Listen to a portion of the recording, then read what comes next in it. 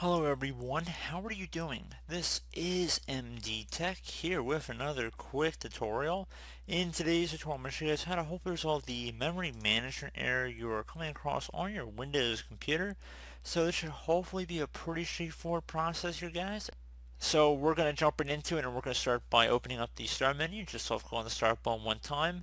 Left click on the power icon, so the little power button, and then hold down the shift key on your keyboard while left clicking on the restart button right here.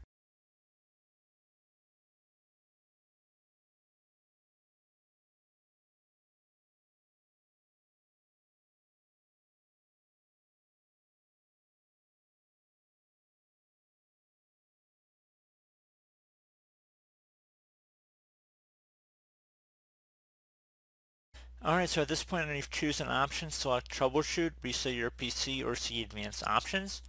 Select advanced options once more, and now you want to select startup settings, change Windows startup behavior, and then select restart.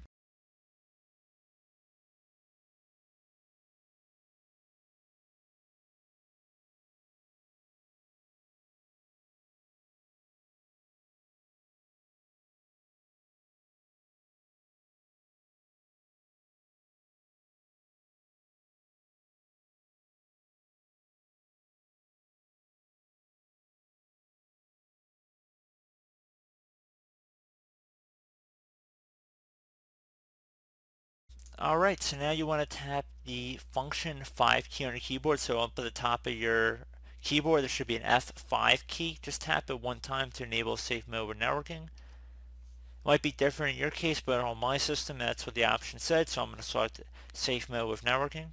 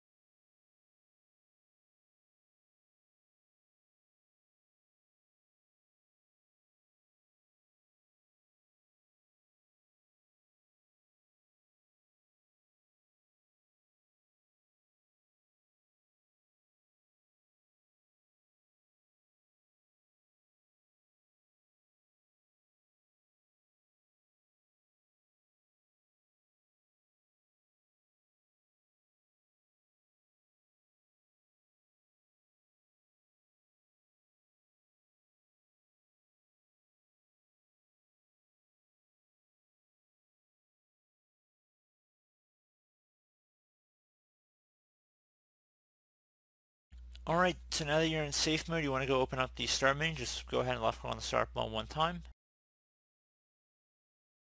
Into the start menu search, you want to type in Windows memory, and one of the best matches should come back with Windows Memory Diagnostic. Go ahead and left click on that.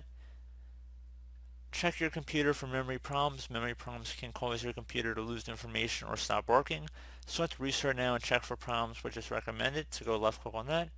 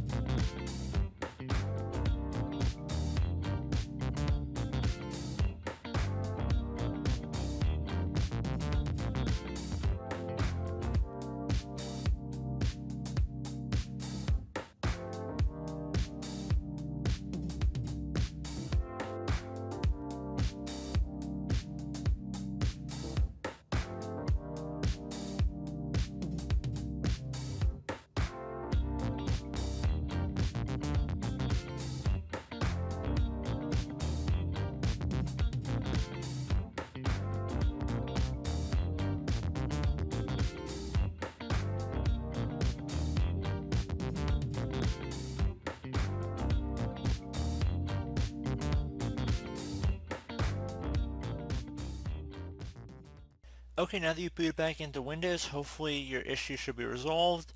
And you can always check your physical RAM sticks as well, so if you want to swap out your memory sticks with another compatible one that fits your motherboard, you're welcome to go check that out. I mean, obviously you can't swap in DDR4 for DDR3 RAM, but it's just an idea to put out there. So could actually have a physical issue with your memory, so it's definitely a possibility you want to consider. So as always, thank you guys for watching this brief tutorial. I hope I was able to help you out, and I do look forward to catching you all in the next tutorial. Goodbye.